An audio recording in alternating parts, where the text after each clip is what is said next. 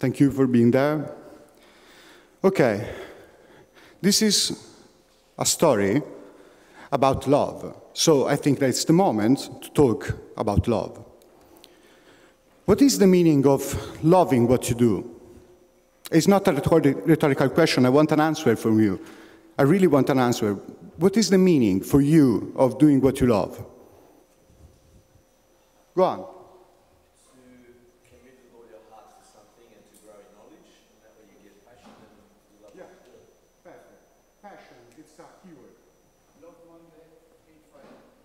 Yeah, next one. Other? No one else? Okay. All of those were good answers. Okay. I have another question for you. And what do you love? It's another non-rhetorical question. What do you love?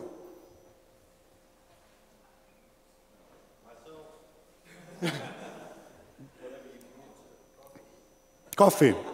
Me too.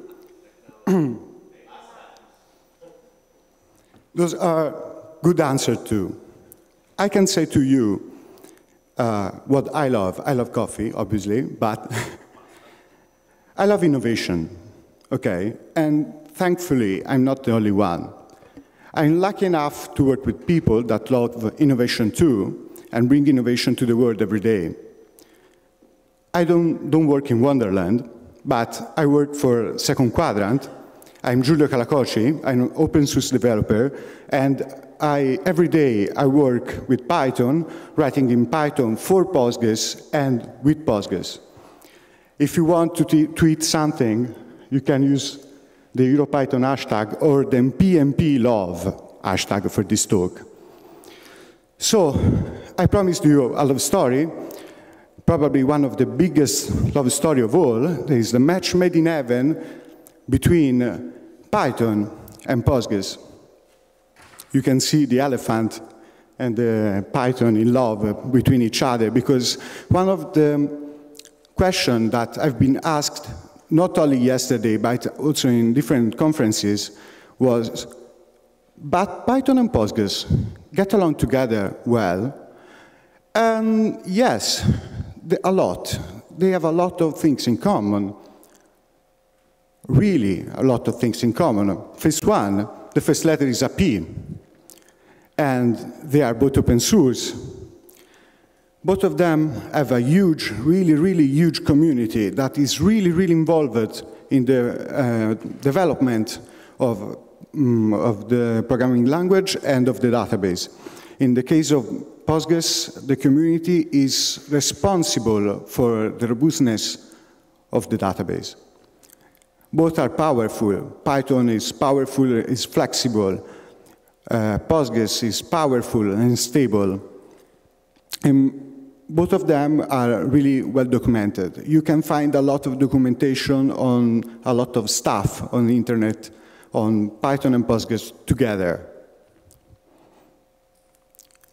You know already Python because this is a Python conference. So please, allow me to introduce you Postgres. One important thing, the name is PostgreSQL or Postgres, or if you feel like a close friend, PG, okay? If you call Postgres like this, the elephant will be happy. Please don't call him Postgre, or PostgreSQL, or any other iteration between the letters of the name. Otherwise, the elephant will be confused. I'm not sure that he will answer your questions. Okay. Postgres, or PostgreSQL, okay, is de facto the default database choice for many Python developers. There are a lot of developers around the world that have chosen Postgres as a default database for the application. Obviously, most projects support more than one database, but usually tests and development is done on Postgres. Why? because Postgres is free as a speech. Postgres is stable. Postgres is feature-rich, and we are going to see just the tip of the iceberg of the features that are part of Postgres. And Postgres is released frequently. Postgres is released once a year with a big release with new features, and one time every 3 months with bug fixes and minor features.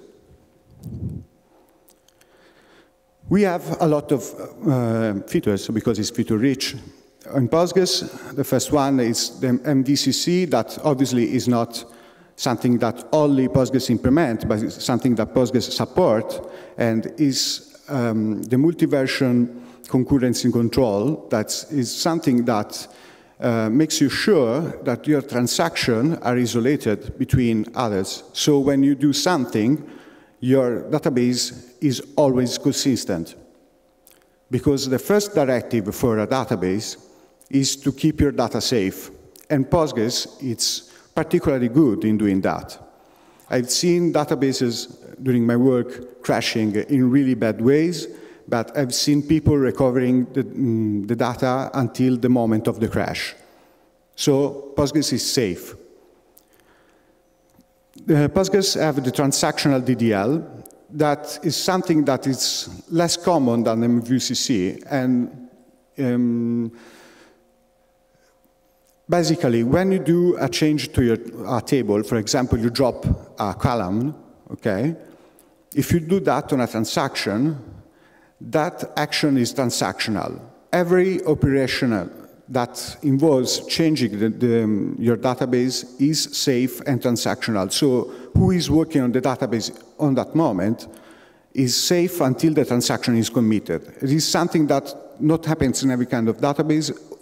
Every biggest database that, like Oracle, does not support something like this. Okay? Postgres support tables inheritance.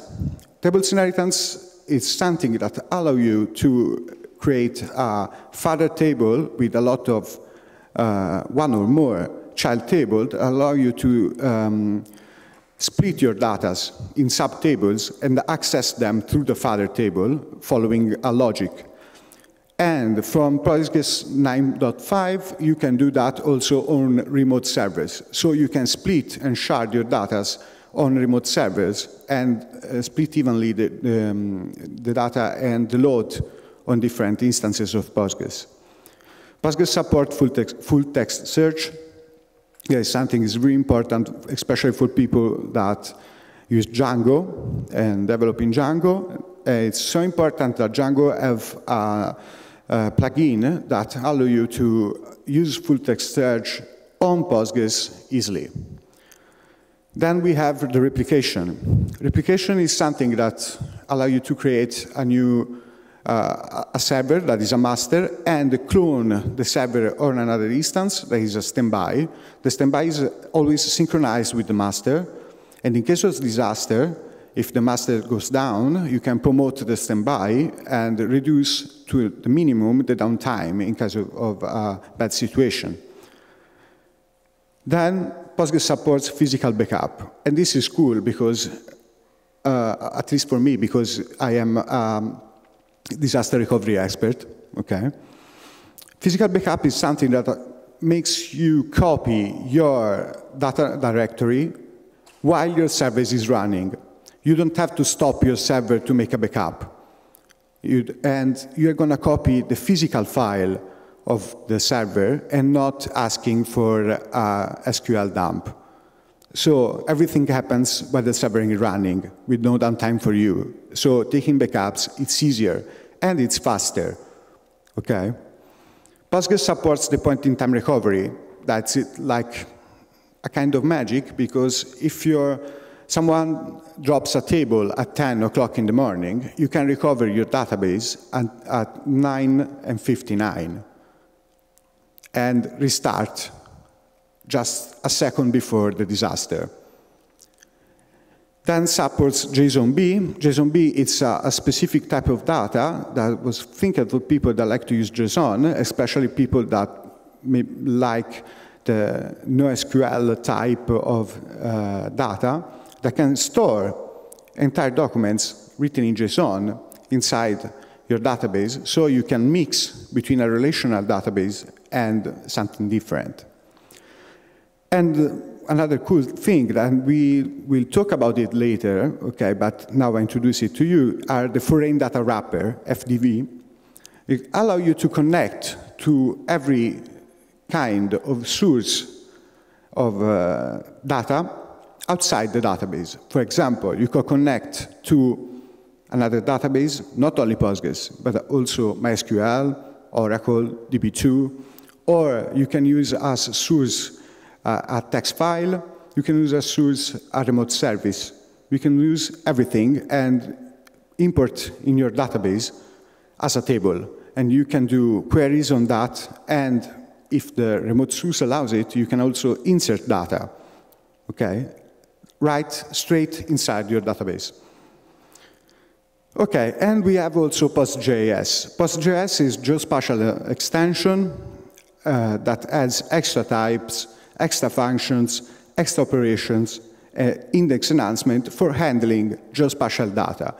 They have, PostgreSQL have a lot of functions that allow you to move inside a geographic area and find points that are near, and it's very important for people that develop using GIS.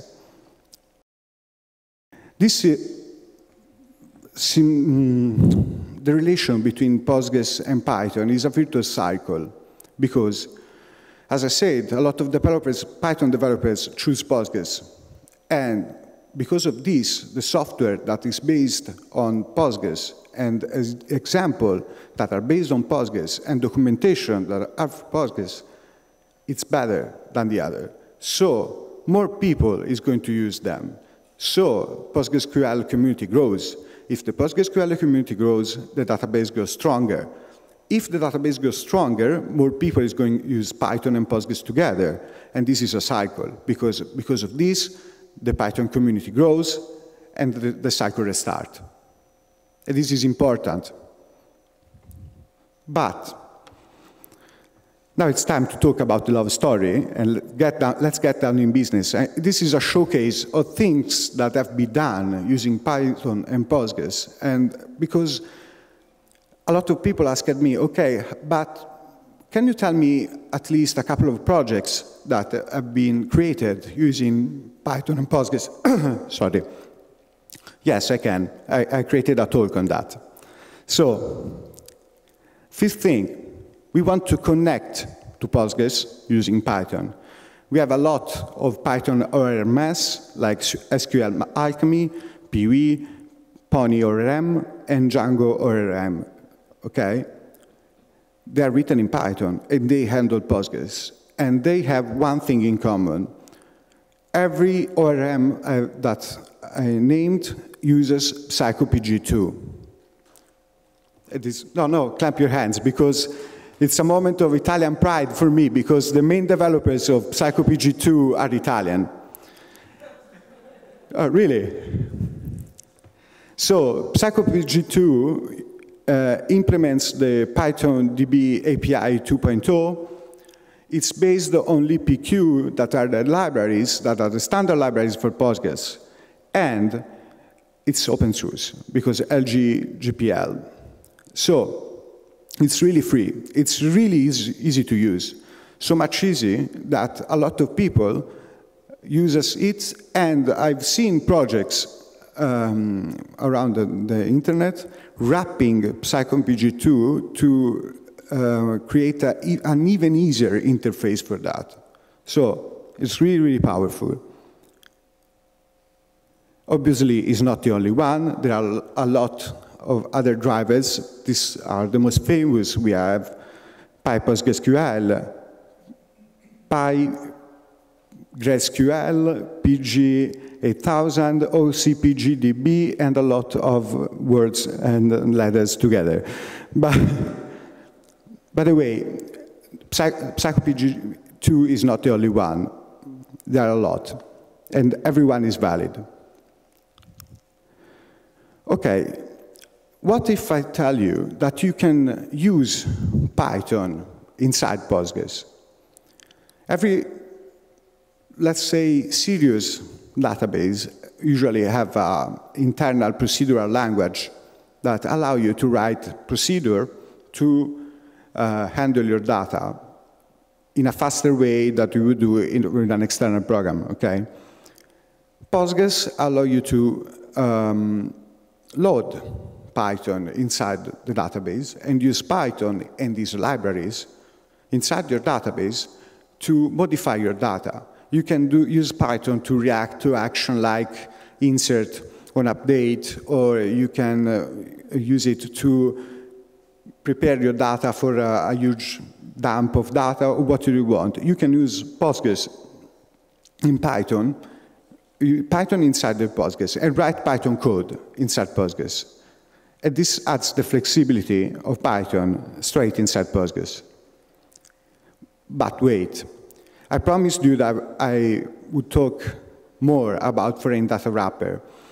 As I said, you can use the foreign data wrapper technology to connect to something external. Usually, as I said, foreign data wrappers are written in C.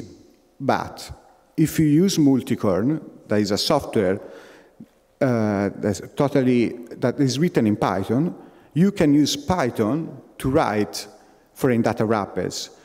In the 2016, in the Italian Python conference, I've had a talk on this, and I written, just for fun, 3 foreign data wrappers, where I think the longest one was 150 lines of code, comments included, that allow me to connect, for example, to SoundCloud and query the service asking for songs straight inside the database, and then I was able to see the results of my research on a table. And that project started because I was really trying to organize my music collection, and then Postgres helped me to do that. If you want to see that, you can find the code on my GitHub. There is that one. There is also a video. Unfortunately, it's in Italian, so if you don't understand Italian, you can skip that. Another thing that you want after having loaded the data through foreign data wrappers, having loaded Python inside your Postgres, is to back up your database, because I really can't stress enough people of the importance of making a backup. You can do that using Python. There are a couple of software that allow you to do that. The most famous are Wall-E, that is a really nice program that really acts nicely with AWS and S3 from Amazon. And another one that is a bit famous is Barman. So let's talk about Barman. Why you would like to use Barman? Because it's open source. It's one of the most used backup tools for PostgreSQL. It's feature-rich. It's easy to use, because one of the points that the developers have while developing it is to keep it simple. And it's developed by a team of nice people. How I know that? Because I'm one of those people. I'm one of the Barman developers. So let me introduce Barman for a bit. We are going to release the 2.2 version. The alpha version of the 2.2 will be released on July 17. And the killer feature that we are going to introduce is the rsync-based parallel backup that allow you to copy faster, and really, really faster, because we have done some tests on that, copy a huge database on your backup server. And this is important because, like I said, more people use a Python software with Postgres, the better the software become. And Barman is an example of that. I can say that because I worked on Barman for a lot of years. And Barman grew stronger because of the people that reported back to us that founded some features like this one. And now, if barman is stable, it's because of this. Okay. I'm not able to pronounce correctly. Okay. So I'm going to call it HA, okay? The meaning of that word is that you want your database to be available to all the people most of the time, because if your database is down, probably the one of your concurrent is not. So the more you reduce your time, the better it is for you. How you can handle that? As I said before, we have streaming replication that allow you to synchronize more than one server with your master. Said so, how can you handle the promotion of one or more servers in case of disaster? You can use this Python software that's called Patroni, that is written by Zalando. So it's used by them. It's open source because I have an MIT license. It's written in Python, and it's based on Zookeeper or etcd or Consul, because you have more than one option. It depends on what you know. It's really powerful, and to explain it simply, when your database shuts down, your master, there is a discussion between the other nodes that decide which node will be promoted to the master, and it happens almost automatically. Okay, so no more calls at the middle of the night because the database is shut down. Obviously, we have to recover it, but you can do it the morning after. We have talked about database, we have talked about HA, now we want to handle our database, maybe easily. There are a lot of tools that allow you to do that. We have the OmniDB tool that's open source and have been recently rewritten using Django. Okay, the 2.0 version of this software has been rewritten from scratch using Django. It's cross-platform and have a nice PostgreSQL editor. And this software is written by two really amazing guys from Brazil, and now they work for Second Quadrant, are my colleagues. Then we have another tool that is historically, works historically near Postgres, okay, is pgadmin4, that is open source, it's multi-platform, gives you the ability to see the plan of your query, because when you create a query, Postgres analyzes it and decided how to act. You can see the plan that Postgres created for a query, and you can see if you can optimize your query to be faster or to act differently. And another thing, and it's really, really, really useful, especially for developer, gives you the ability to debug the procedural language that it's called PL/PGSQL while writing storage procedure. So usually it's not easy to debug storage procedures. You can do that putting a breakpoint on your code and step by step analyze it. After the graphical interface I showed you, because OmniDB and pgadmin4 are graphical, okay, we have the command line. That is the tool that most of the DBA or the sysadmin loves. We have the default client tool that is PSQL, that is part of the core of Postgres, is released with Postgres. It's really powerful, and it's born to work with Postgres by the people that develop Postgres, and have a lot of meta comments that allow you to perform actions like retrieving descriptions of tables, retrieving descriptions of schemas, or following foreign keys, or listing database just with a backslash command. Usually it has backslash and one letter, so it's faster and easy to use. But obviously it's not perfect. I have some issues, And browsing the web, searching for tools, nice tools for this presentation, I've discovered that exists PGCLE that is obviously less powerful than PSQL, but gives you syntax highlighting, smart completion, and always try to pretty print the output of the tables on your terminal. Obviously, it's not like PSQL, but if you have to write just a quick query, it's faster. Okay? And the smart completion is obviously contextual on what you're writing. The last one is the workload analyzer, because you want to monitor how Postgres behave. You can do that using this software that is developed by Dalibor, that is a French company that works on Postgres like Second Quadrant, that is open source and is composed by two parts. One part is an extension that resides in Postgres and is written obviously in C because it's part of Postgres.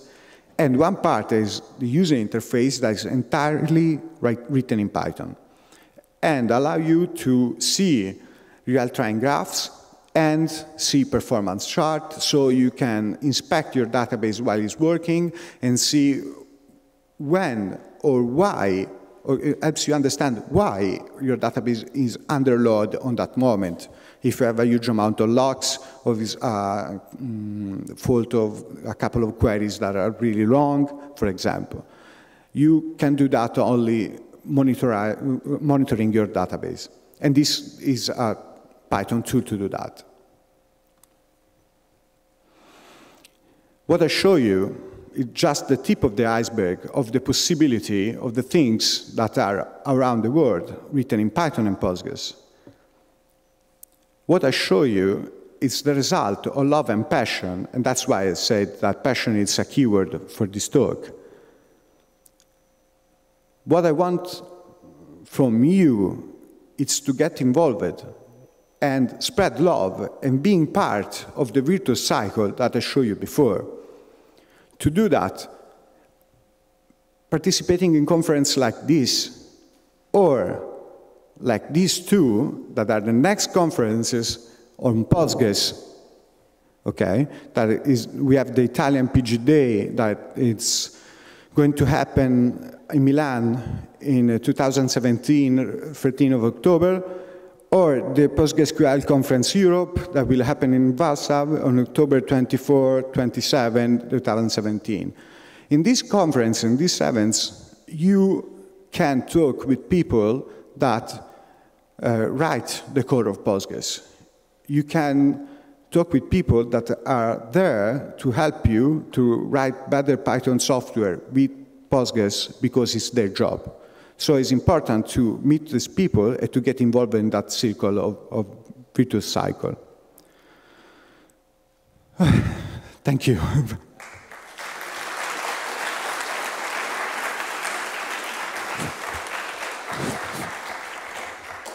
Okay, thanks, Giulio. Who has questions for him? You. Thank you for interesting presentation. I'm curious about. Oops. I'm curious about PO, which you, as I understand, allows you to get some statistics how the Postgres database works. Okay, sorry, but I can't hear you because the microphone is not working. Okay, I'm curious about PO, which is allows you to see how Postgres works from the presentation. If you try to use it, does it affect performance of the database during collection of the statistic, or not really? Collecting. Okay, no. You just don't hit. Sorry for the technical issue. So, you heard the question, I have to repeat that? No, okay, he asked me if the workload analyzer could impact the performance of a database. Okay, yes, it could, marginally, but if you're in a situation that your database is always under heavy workload, okay, maybe you want to spend a bit of horsepower on trying to understand what's going on. It's something you can deactivate. It's an extension, it's part of Postgres, but you can turn it on and off. So you can turn it on when you need it and turn it off, not impacting your performances. Fine? Okay, good. Okay, Other questions?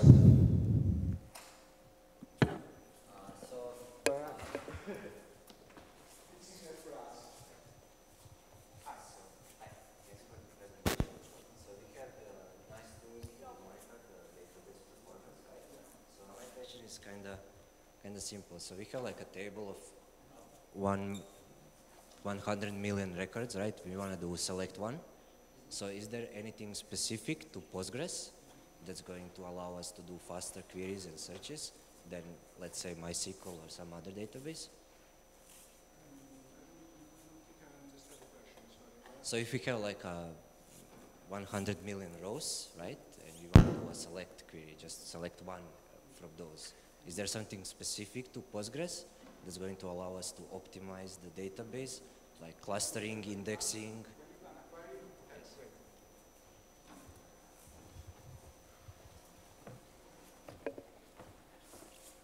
I'm repeating the question because, so I'm sure that everyone heard.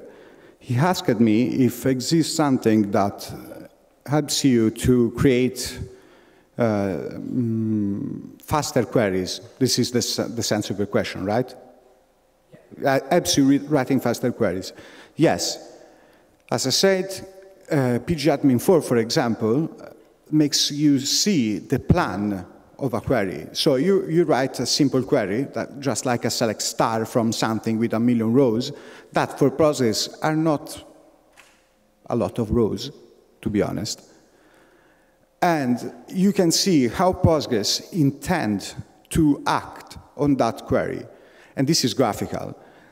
You see what happens, and you can decide that you can work and split easily that query in a query and a subquery, or something that's more performance-like. It depends on how Postgres react. What you are searching is just inside the database. It's part of Postgres. Okay, another question? Someone else? By the way, I will be at the second quadrant group booth in the Piazza room. Okay, so if you have questions, you can find me, or you can search for this guy. Stand up, Marco. Okay. For the technical question, or if you want to ask something that is more marketing or stuff related, you can ask to that girl that is there, or to the girl that is into the booth. Okay. Okay. There's a question down there. Ah, I didn't see you.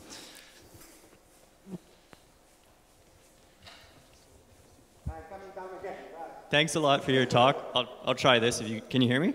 Okay. You talked a lot about the relationship between Python and Postgres, and I actually know this pretty well because we work with both at my company. But I'm wondering, for other people who don't have experience with PostgreSQL yet but are already Python developers, do you have any good how-to material or introduction, so how they can learn more about using PostgreSQL with Python? Because I think people are pretty familiar with databases in Python, so they might be using Mongo or MySQL or something. How can they get started with Postgres? Do you have any tips for them?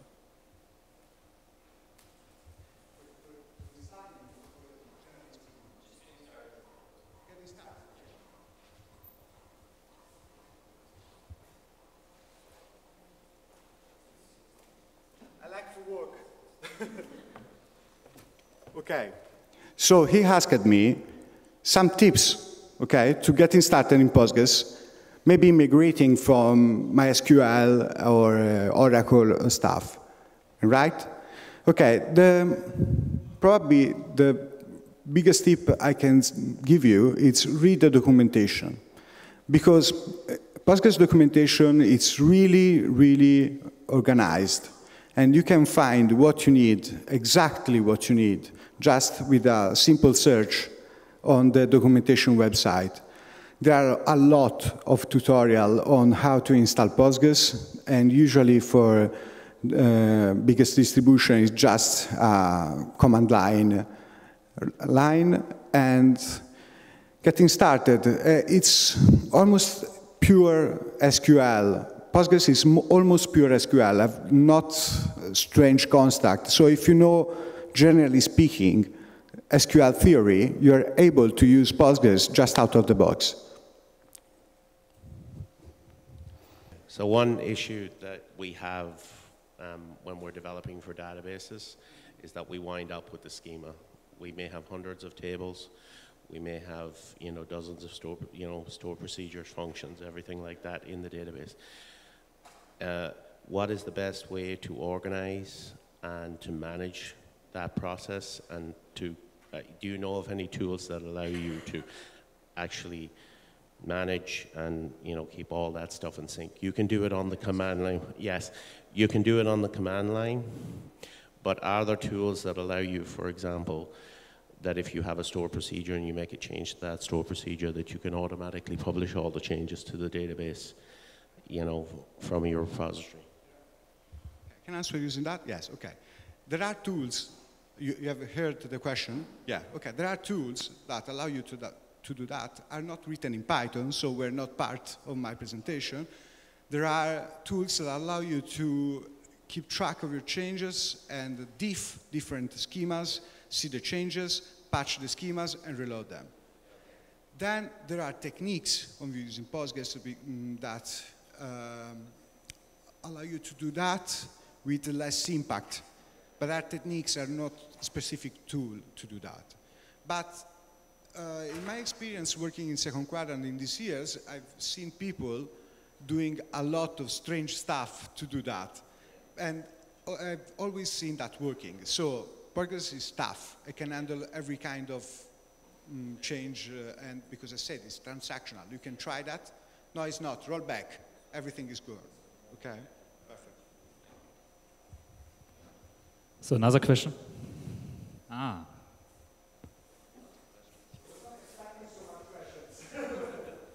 It's more a follow-up remark. It's more a follow-up remark to what you just asked. There is Alembic from the same author as SQL Alchemy that is a Python tool to track schemas. He knows more, I guess, but doesn't do everything, I guess, but might be worth looking into.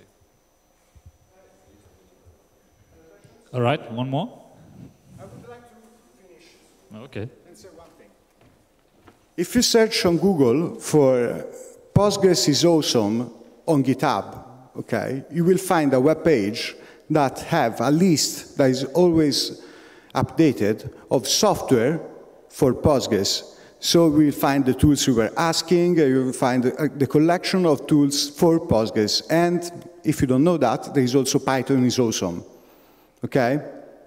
Thank you. All right.